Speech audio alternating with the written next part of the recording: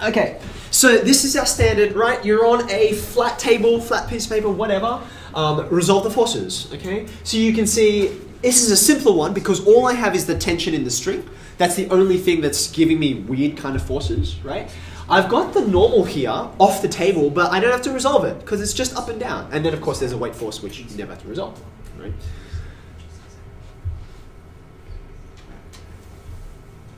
So you can see, same thing down the bottom here. I will just make a brief comment, right? After you've gone ahead and resolved this, and you'll see, this happens a lot, by the way. All conical pendulums are pretty much set up in the same way, and it just sort of makes sense to always have this semi-vertex angle is the one that we use, because it's like, well, okay, well, then we can take advantage of the same idea every time.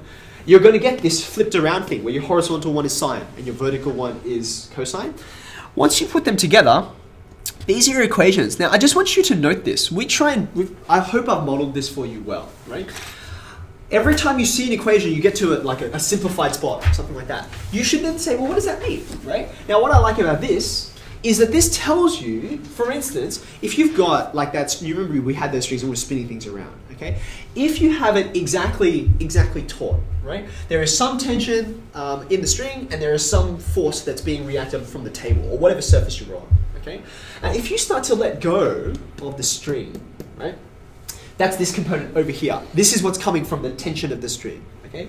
So if you're relaxing that, remember, it's still staying on the table. Presumably the mass that you're spinning around, good morning, is not so heavy that it's going to make a burst a hole through the table. Okay? So presumably it's still stationary, which means that these two sides have to remain balanced. Does that make sense? Well, if this is getting smaller, then this must get bigger. Right? Well, imagine if the mass was on your hand, okay, and you've got the string holding up there. As you relax the string, you will feel more weight. Your hand is doing the lifting rather than the string. Does this make sense? So these guys always have to add up to this, so this has to increase. Okay? So each one is pushing its own amount in order to add up to the weight. Okay? So that was my explanation there. You can see here, it is somewhat trivial. You're like, yeah, it's headed towards the center. And that's also headed toward the center. But this is going to be, you'll see this as a preferred way, either in the solutions or a question which says, prove that the force is da-da-da-da, because just less negatives, so why not? But I still like to write this because this is where it comes from. This means motion toward the center. It's somewhat coincidental that they're just oriented in the same way. Okay, as you'll see, it's not always the case. Let's have a look. This is the one we just did. Let me make a comment. Hopefully you see this on this diagram and you've looked at yours. We've talked about the colors that you use and what can be seen and what can't be. I've very deliberately, on all of these diagrams I'm about to show you, I've only used the approved colors, black and blue. They're just so that your diagram doesn't get too busy, right? I like to, just by convention, I like to make the actual motion a special color and then the rest of the diagram I've got in its conventional color, just so I can see this is where all the action is happening, right? So that I see that it's different and put in right angles where they're relevant, right? Yeah. So you're saying that like we shouldn't use like yellow highlighter or like orange? I think it's fine, to be honest. I think it's fine because remember, this is mainly about you interpreting your own diagram, right? And being able to form all of this stuff. Like this is in black and blue and that's not negotiable. But what you do over here, like I think that's fine. But if you're like, oh no, but it has to be, like I'm saying, this is under the most limited situation and you can still have enough color here to distinguish what's going on. Okay. All right, now if you have a look at C, here's the question. An inverted cone. An inverted cone. Okay, so what's different and what's the same? Well, this is almost always going to be the same, right? That tension, I've still got all the same equations set up. When you have a look at the normal force, because your cone is upside down, look at the direction that the normal force is facing. You see that? So in fact, the normal force and the tension force are more or less oriented in the same way, except they're just off by an angle, okay? That angle, again, is because it's a normal force, is defined by the angle of this surface, right? You're just at right angles to whatever that is, right? And so that's why here, you can see both of my resolution diagrams, you can see tension off to up and left. Normal, also up to the top and left.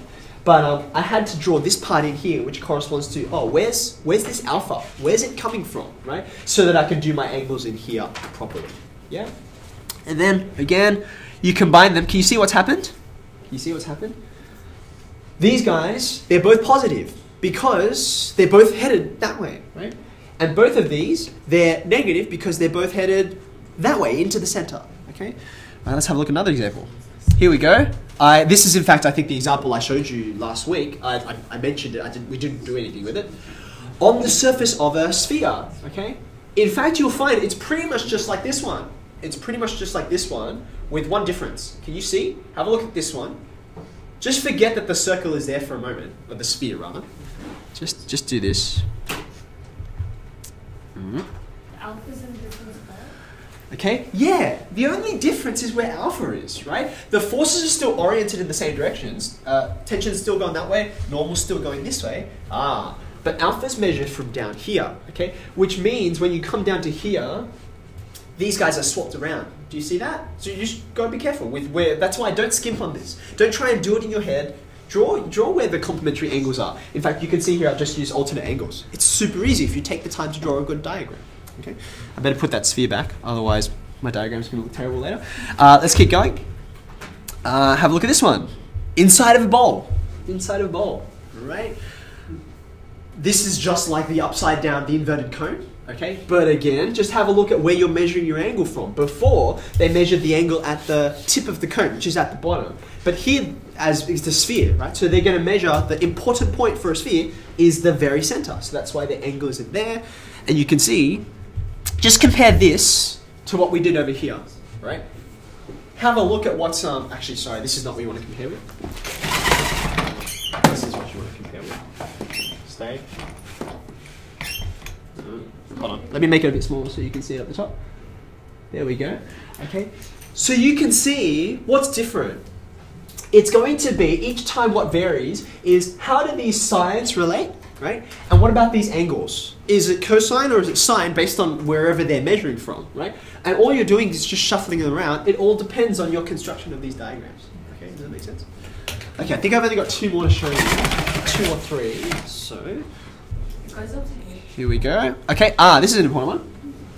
So, I think, Raf, you mentioned this one before. This is a single string passing from A to B, right? And then they'll say here's something like a smooth, light ring, okay? So therefore, it just binds it along and then this thing moves around, okay?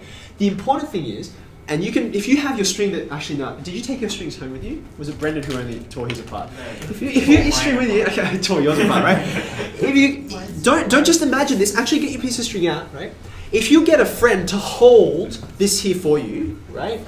And then you've got these ends. Well, if you pull on one end, you're pulling on the other end too, right? So if you pull here, you'll let go at this end if you're not holding it properly, okay? So what that means is these two tensions have to remain the same, right? You pull hard on, it's not like it's gonna be, oh, there's a stretchy part of the string and a non-stretchy part. Pulling here necessarily means pulling here, which is why these are equal. Wait, so does that mean it's isosceles? No, it doesn't, because I can move this up and down, so it doesn't have to be like these are equal in length. Yeah. That's right. So yeah, if that makes sense.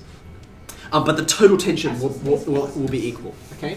And the angles will make these things different to each other. So again, you have a look. You'll start to get very tired of seeing these same kinds of equations, right? What you've got to be careful is where are the sides? Which way are these facing? All depends on this. And which one is cosine, which one is sine. So you just got to be very careful at your positioning of your angle. Okay. G is not really worth looking at. Okay, I think this is the last one. So, again, single string, right? But this time, you've got two masses, right? Two masses. So one is the one that's swinging around, and the other one is the one that's kind of like an anchor sort of thing, right? Because it's the one string, that's why you can see these guys, they're equal, right? And then you just got to be careful with, okay, well, where are the forces going? Now, despite the seeming complexity of this, like, oh no, there's two masses, okay? Because this guy isn't moving, right? Remember, it's the anchor, right? It's not moving up or down, so these two just balance each other. And it's not moving left or right. Well, that's good because there's no forces acting on it left or right, so you don't have to worry about any of those. So you resolve the forces at P, that's just normal.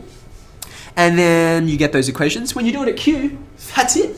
It seems complicated, but it's not. So don't get intimidated by it. Okay.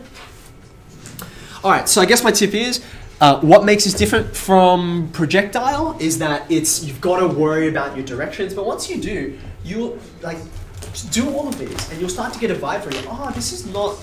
It will feel different every time for the first 2 or 3, and then you will get into a rhythm. Okay.